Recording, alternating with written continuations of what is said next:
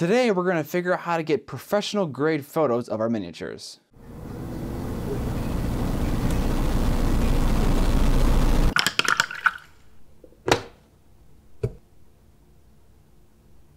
What up, Mini family? Taking awesome photos of our miniatures is a skill just like painting them is. If you don't know where to start, consider checking out the video we did a couple weeks ago about beginner photography. Now that we have a basic foundation of knowledge for miniature photography, where do we go from here? Well, I believe a good next step is establishing some photography vocabulary, and the first vocab term we'll be discussing is exposure. Exposure, put simply, is the amount of light you need to photograph your miniature. Apologies for the non-defined term, but there really isn't a way to correctly expose a miniature, but there are ways to incorrectly expose a miniature. Overexposure is when your subject is too bright, and maybe parts of the photo are so bright that they're clipping. Clipping occurs when something in your scene is so bright the camera can't tell what color it is, so it assigns it the value of pure white. There's also underexposure, which is when your picture is simply too dark. Correct exposure is somewhere in between, enough light to clearly see the miniature. The light in your scene can be defined by the types of fixtures you use to illuminate your miniature, and we discussed that last week. But more classically, the exposure of your scene is defined by three things: aperture, shutter speed, and ISO. Aperture is what we'll go over first. Aperture is like a gate. It's what determines how much light hits your camera sensor by either being wide open or closed down. Cameras and camera lenses represent aperture with the decimal number. The smaller the number, the more open the lens is, and vice versa. Now, being that aperture is a component of exposure, it affects the amount of light in our scene. A higher value corresponds to a more shut-off aperture, which results in a darker image. Imagine a human eye when it's really sunny outside. You tend to squint to cut down on the amount of light making it to your eyes. Your pupils also dilate in a similar fashion to allow more light in or cut light down depending on the scenario. The aperture is like the pupils of the camera. However, adjusting aperture has another side effect. When we make changes to our aperture, we affect our depth of field. The smaller the aperture value, the more open it is, the shallower our depth of field is. This often manifests itself in a background becoming blurry. A larger value acts in much the opposite way, with the higher values often deepening our depth of field. A shallow depth of field can oftentimes bring dimension to our miniature photography by separating the foreground from the background. This is an important feature to discuss when talking about miniature photography. Oftentimes we want the majority of our miniature to be in focus so you can see all the details. So for that reason, you'll be shooting with a very deep depth of field, which means that oftentimes the image gets darker.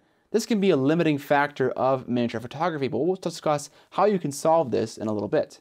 The next vocab term will introduce is shutter speed, another component of exposure.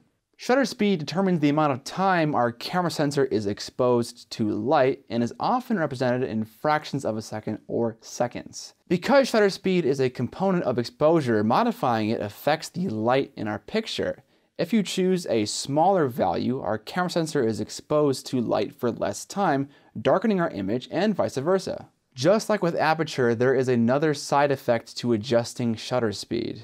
The longer our shutter is open for, i.e. the bigger the value, the more susceptible our photos are to motion blur. When the shutter is open, the picture captures all the motion in our scene.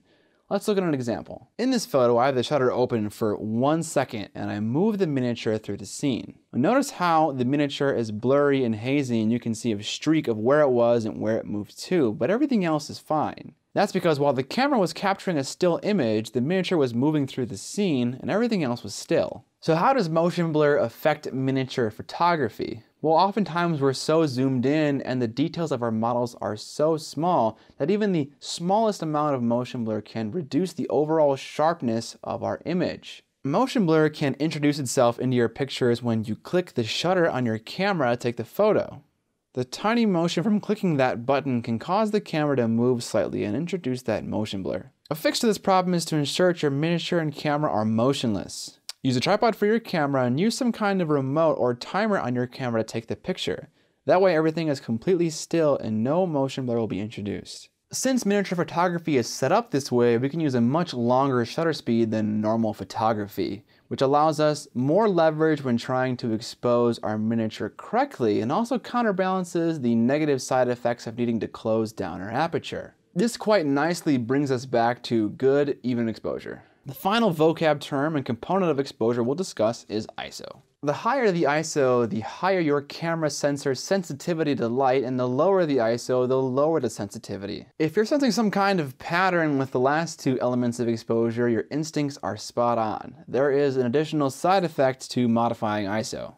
ISO isn't some magic value you can crank without any repercussions. The higher the ISO, the grainier and noisier your image becomes. This becomes problematic with miniature photography because oftentimes in post we're zooming into our subject, and when we enlarge the image we also enlarge the grain, making that ugliness more apparent. Feel free to increase the ISO, but not so much that you get a grainy image. Let's quickly review. Aperture: small hole, less light, deep depth of field. Large hole, more light, shallow depth of field. Shutter speed: smaller value, less motion blur, less light. Higher value, more motion blur, more light. ISO: higher value, more light, more grain. Lower value, less light, less grain. Now that we have our basic vocabulary established, let's move on to tools. In addition to what we discussed in the beginner photography video, you need a respectable amount of quality light. The more light we have within reason makes it easier to expose our image without needing to adjust any of the parameters to unoptimal settings. Quality light was defined in last week's video, so if you need more info on that, check out that video. After light comes a camera of some kind. For professional miniature photography, a DSLR or a similarly sophisticated camera is preferred but not necessary. Larger DSLRs oftentimes have manual control over the terms we just discussed: shutter speed, ISO, and aperture.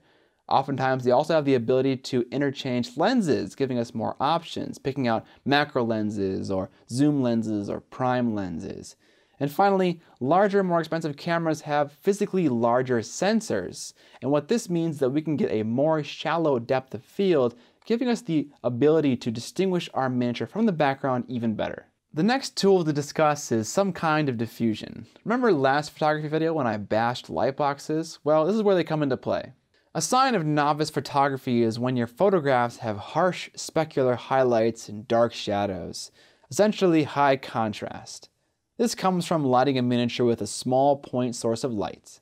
Light boxes offer diffusion for our harsh lights by softening it and making the apparent light source much larger. You don't need a light box to diffuse light. You can use fabric you find at a fabric store, a shower curtain, or even a garbage can. Just keep in mind that the larger the apparent light source, the softer the highlights and the shadows are going to be. Simply stuffing your lamp with diffusive material isn't going to help much, but draping a nice diffusive material in front of your lamp would help a lot more.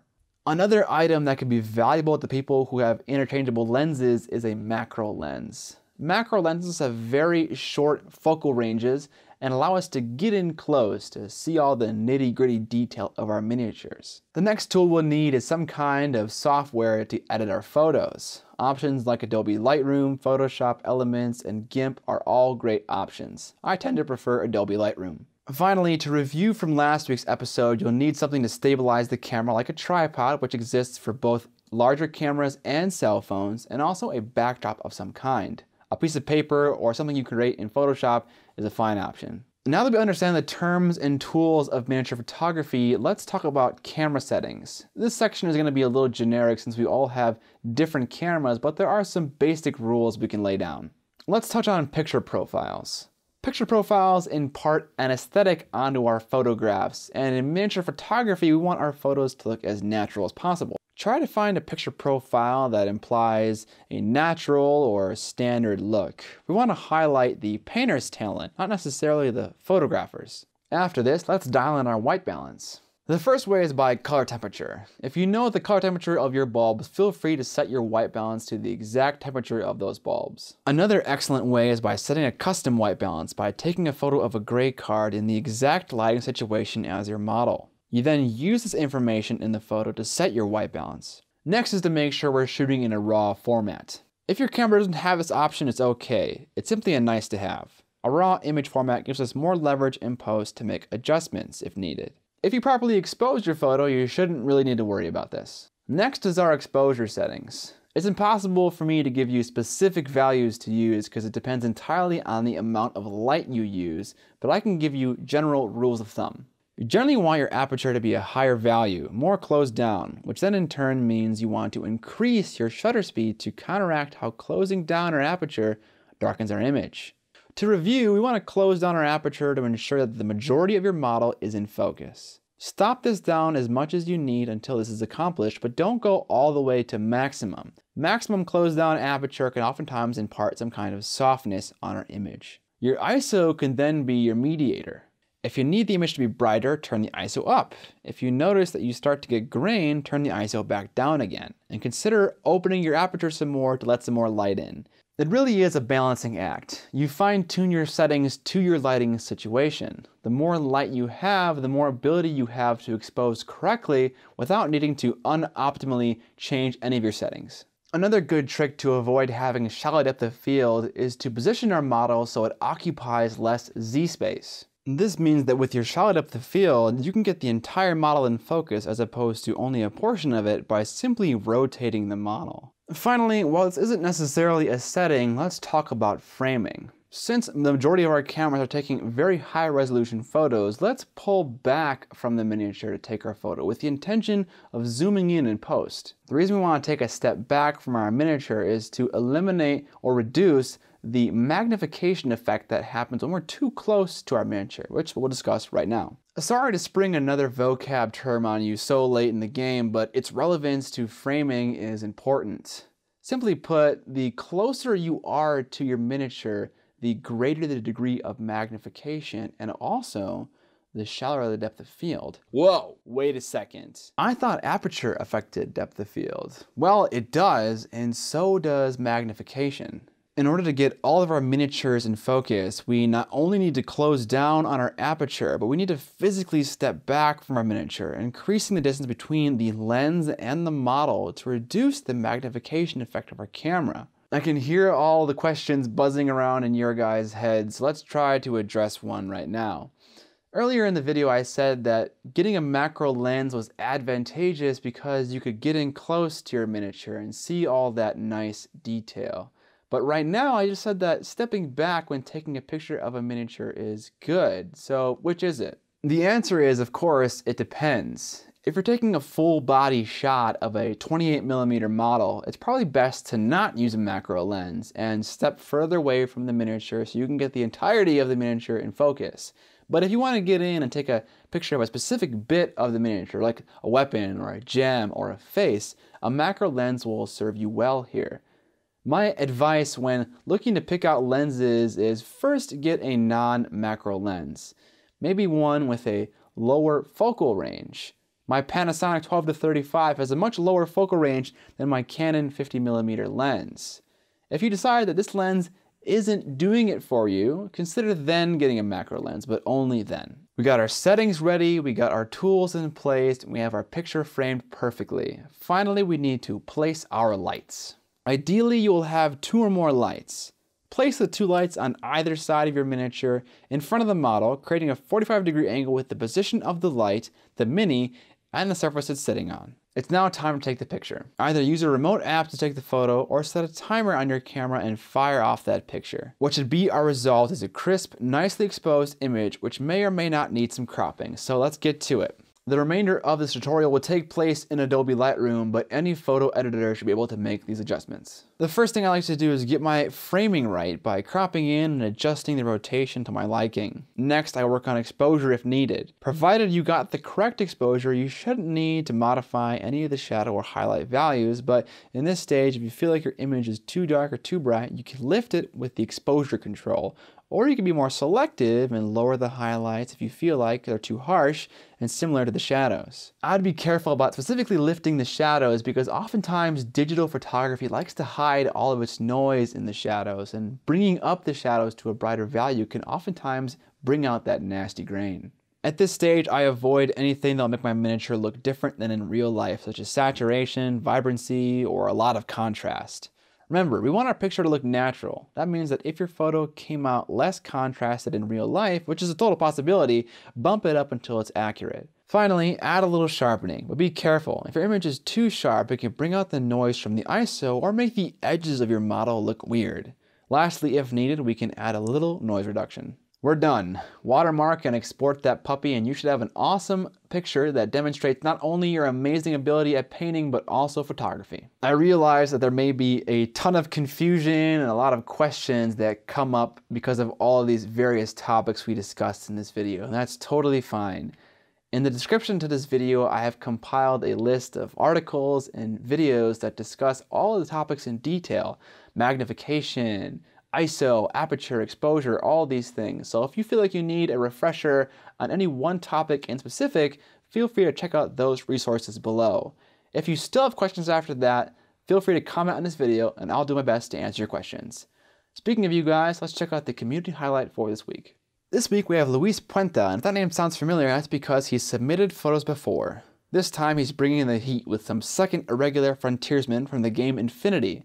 These models look absolutely gorgeous. Thanks for the submission, Luis. Thanks for checking out my video. If you guys wouldn't mind, I'd appreciate it if you could share it around. I spent a long time making sure I addressed all the important advanced terms and all the scenarios people might encounter in miniature photography. I compiled a playlist of all of my videos regarding miniature photography that you can share around as a comprehensive tool for anyone to get up to speed taking awesome photos of their plastic toy soldiers. But more importantly, don't forget to paint more miniatures and take awesome photos of it afterwards.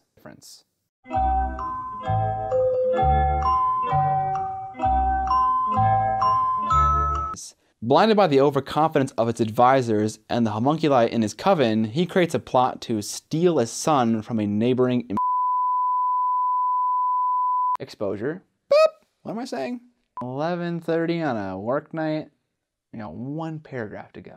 There's the negative side effect. Come on, man, that was gonna be a good take. Videos. That sounded so pretentious. One of my videos. My ass hurts so much. To paint more miniatures. Miniatures? I was so close. I was so fucking close. So many words that make me wanna be a hermit. Boy, oh boy, oh boy. Everything's still rolling, everything's still rolling. 13 minutes. Still on page 2 of 7. Generic rules. Some rules. Laws and rules put together.